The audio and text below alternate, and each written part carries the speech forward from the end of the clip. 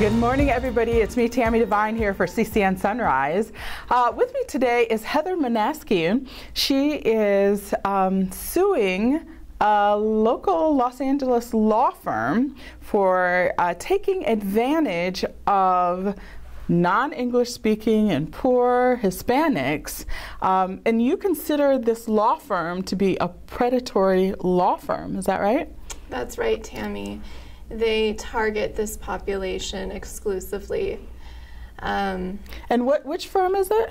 It's the Matian Law Firm. It's also known in Spanish as La Liga Defensora. Okay. And so you worked for them. You're kind of a whistleblower, isn't that right? You're here to kind of talk about what happened there. And now you're also suing them for wrongful termination? That's correct. Okay. Kind of lead us through, first of all, like, how did you get to this law firm? I mean, I think that it's okay to ask the obvious question, because some people are going to be like, okay, this is a Spanish-speaking, maybe law firm. You're a white attorney. Right. How did you get to work with them?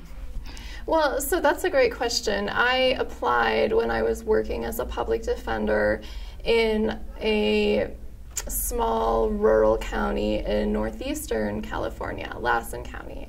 And so I had a great experience there, but it was time to move on. And I was interested in the Los Angeles area, so I was applying for jobs. And I saw their ad, and I figured, okay, well, they probably won't hire me because I don't speak Spanish, but I believe the ad said Spanish language is not a requirement. So I applied. And I got an interview, and I met with the firm's owner, Mr. Madian, and This is Sean Madian, I think, right? Yes, Sean Madian. And we had a good interview. It felt right, and I explained that I'm an aggressive criminal defense attorney, and it's fine to me whoever my clients are. I just want to make sure that I'm allowed to be an aggressive attorney, because I care about my clients. So you were hired in January, right, of 2018? No, I was actually hired back in October, November, but I didn't start until the end of January. Okay. And after, how long did it take before you started noticing that maybe things weren't quite right, or that didn't sit well with you? Oh, it was my second week. Your second week, you started seeing some things. I did, and I had suspicions. There was nothing concrete that I knew was wrong until the day that I quit, which was early April. So I was there about 2 months and a week. Okay. So what was it that wasn't sitting well with you? Well, first, the very first thing is, the different attorneys were assigned cases, and so I thought that meant we were supposed to work up those cases and talk to the clients. Instead, that sounds logical, right? I think so, and I didn't expect any other way of operating. And so what was happening is there was this calendaring department, is what they called it, and it was comprised of non-attorneys, and they had, in fact, no legal training. And they would assign attorneys cases to appear on usually the day before. They would say, go to this courthouse and this courthouse. It was multiple cases. And they were not necessarily your cases. Usually they were someone else's case.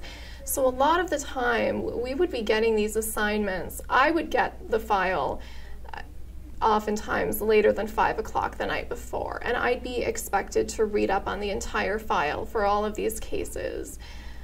Try to talk to the client and go to court, and sometimes we had the night before. The night before, okay. And yes, and that was the pattern. Sometimes we had advance notice, but they would also change things at the last minute pretty frequently. And so you felt like you couldn't really represent your clients very well, right? If you're just getting their file the night before, maybe you're supposed to go to court with them? Absolutely. And so I was doing my best to remedy that. And I was also at this crossroads of, well, this isn't my client. I'm going to do the best I can at court, but I need to talk to the assigned attorney and find out what's going on with the case from them. And I had various responses to that. Sometimes it was too late to talk to that attorney because of how late I had gotten the assignment. Sometimes the attorney would say, you're appearing on it, you handle it. The attorney knew zero about the case and was not going to look at the file. And sometimes the attorney said, I had no idea this was assigned to me.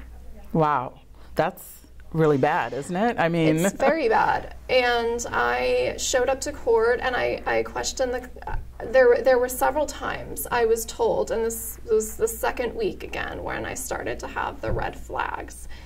I was told by the calendaring department of non-lawyers my instructions to plead this client out, have them plead guilty. So I talked to them. Now, who was giving you that instruction? It was a non-attorney. Okay.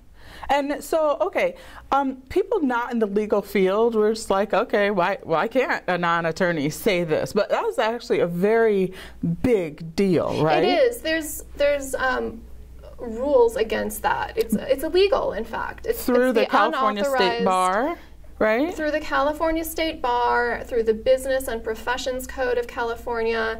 It's called the unauthorized practice of law. There are certain things that a paralegal cannot do. On top of that, none of these non-attorneys were paralegals. None of them had legal training. So they weren't even like that step below a lawyer, which is a paralegal. Right. They were just regular people, and they were giving you, the attorneys, instructions on how to deal with your clients once in court?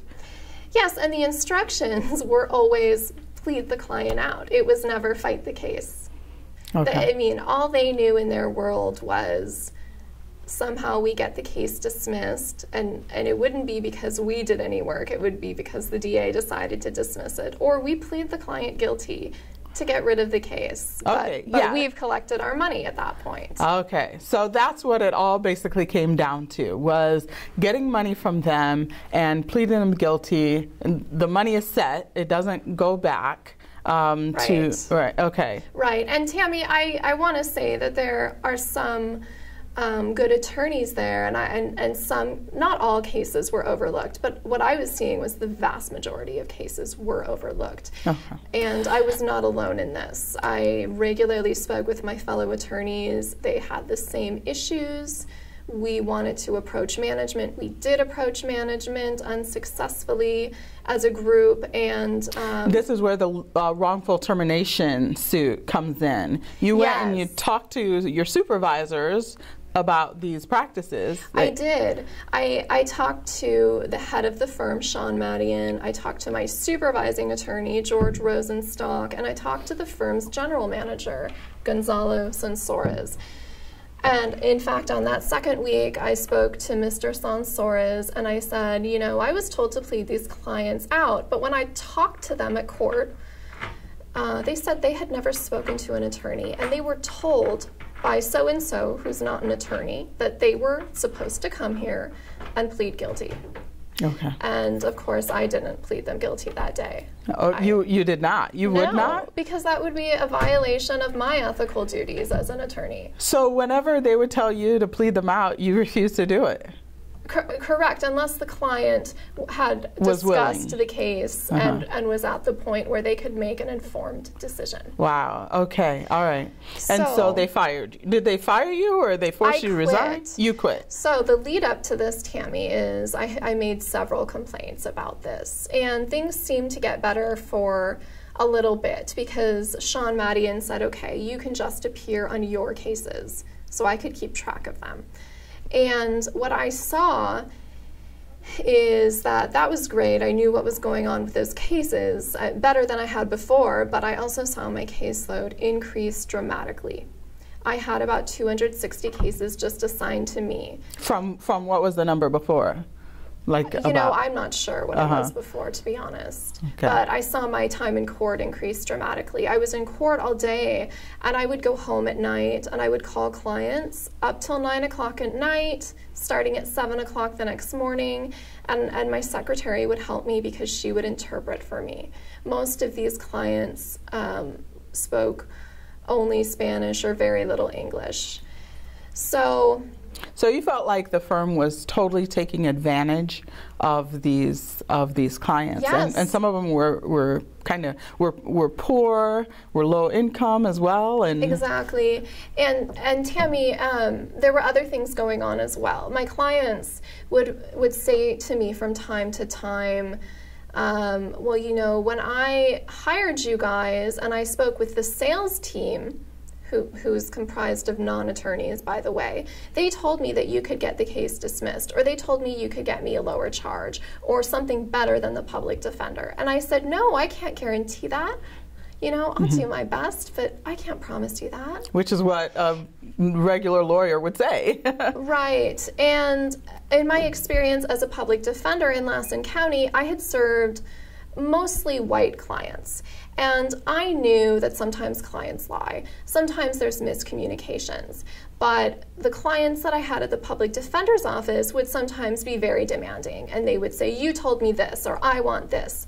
But what I found with this Latino population is they would sort of casually mention, well, the sales team told me they would get me this. And then they would just kind of drop it. They wouldn't really fight it. And what was the issue with that? Well, so that raised a red flag for me of, I think these clients are telling the truth. That, along with the fact that my other attorneys, my co-counsel in the firm, were saying the same things about the sales team. Okay, so it's non-attorney sales team, non-attorneys giving advice and to clients as well as to the attorneys and things like that, and basically what it looked like preying on the clients that they were serving. And so it was never refunds. It was always about collecting the money, it seemed like. There were occasionally refunds, but there should have been more refunds. Sometimes they would have a client hire them, and they would make promises that were impossible. Okay. And I would have to appear in court, and not only did that damage my reputation because I looked silly, but I felt like we were defrauding the clients. They are defrauding the clients, and it's routine. It's almost every case, if not every case, and that is how they are set up. Okay, so one final question is, how can it be wrongful termination if you quit the firm? Oh, that's a great question. So, because they were punishing me and basically, in effect, giving me a choice, collude with us in this illegal activity, further our illegal activity, or you're going to have to quit. Okay, and so you worked for them for how long? It was from January 26th to April 3rd. That's the day I quit. Okay. So what are you asking for in your lawsuit? What we really wanted when we filed this suit was to shut this place down. I don't believe that they're going to say, oh, we'll change, because they set up themselves this way very deliberately. I want to protect the community, and criminal defense lawyers often don't have a good reputation, but I think it's a noble profession. There's a lot of us out there doing a lot of good, and I think it's lawyers like this that make the rest of us look bad, and I feel bad for the clients. So your goal is to shut this place down? Yes. All right. Well, thank you so much for talking with me, Heather. I'm sorry that you went through the situation, and we'll follow up and see what ends up happening. I appreciate you being here. Now, we reached out to the Matian Law Firm. We're waiting to hear back from them, and we invite them to come to this show anytime and give their point of view as well. That's it for now, you guys. We'll see you next time.